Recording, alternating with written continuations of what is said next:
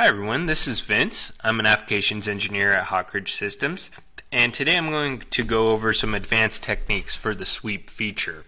In the basic sweep video, I covered making a sweep, using the contour selection tool, using twist in your sweep, and also the importance of the pierce relation. So feel free to go back to our YouTube channel and look at that basic sweep video for those techniques. Today I'm going to go over the difference between keeping normal constant versus following the path in your orientation type, and also using a guide curve to control the actual shape of your sweep. So I have a simple part here. It's basically a pipe. I have a profile, a circular profile, and then I just have a path. So going into my sweep feature, I'm going to choose the profile and choose the path, and we get our preview there. Now if I go under options here, I have this orientation twist type. If I turn to the front view, you can see that right now it's automatically selected to follow path. What that means is this profile is actually going to change orientation in reference to the path. So here we still get that full circular section right here. But if I actually change it to keep normal constant, you can see how this section changed, and now it's more of an elliptical section. So if I turn on the thin feature, you can see right here how this is more of an ellipse versus this round section here. So that's the difference between those two options. I'm going to close that down, and now we're going to go into using guide features or guide curves to control your sweep feature.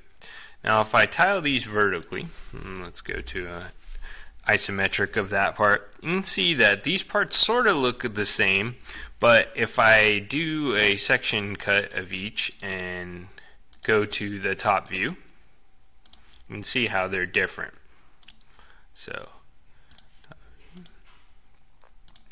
now looking at this profile of this section here, you can see how it's a rectangle, it's perpendicular to this axis, and that's actually what I'm looking for. Whereas this one, it's just a sweep around a 3D sketch, and you can see how this profile is actually twisting, which I don't want. So I actually want to make this part more like this part. So I'm going to minimize that one, maximize that one, turn off the section cut, and then I'm going to flatten the tree so I can see the sequential order actually of how this part was created. So we have a 3D sketch here. I'm going to show both of these. 3D sketch was my path, and then this sketch, which is a rectangle, was actually the profile. So now I'm going to create a new path that's more of a flat path. Just go to the front plane, open a sketch, and then I want to do a convert entities on that 3D sketch so it creates this 2D shape, and that's actually going to be the new path.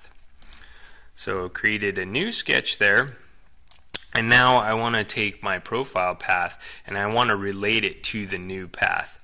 So I'm going to edit that sketch, add in here some construction geometry. So this is just a line that I'm going to make collinear to that midline on that rectangle, and now I want to make sure that this is touching this new path I created. So remember, I'm going to use this pierce relation. You have the coincident as an option, don't use that, use the pierce. That'll ensure that the two entities are actually touching. And now this sketch is fully defined, exit out of it, and now we have the modified profile and the new path. So you can see that if I go back to that sweep feature, it's still the same look that it was before. So go in to edit this feature, and now I'm going to change the path from that 3D sketch to the new sketch I created. Now looking here, you can see how it's a flat look to it, but I actually want this to follow that curve. Go here, go to your guide curves, and you can add in as many guide curves as you want to control the actual shape and the way it's going to go along the path. So if I click that 3D sketch, add it to the guide curve section, and hit OK, you can already see that it's looking much better than it did previously and compared to that original part that I showed you guys.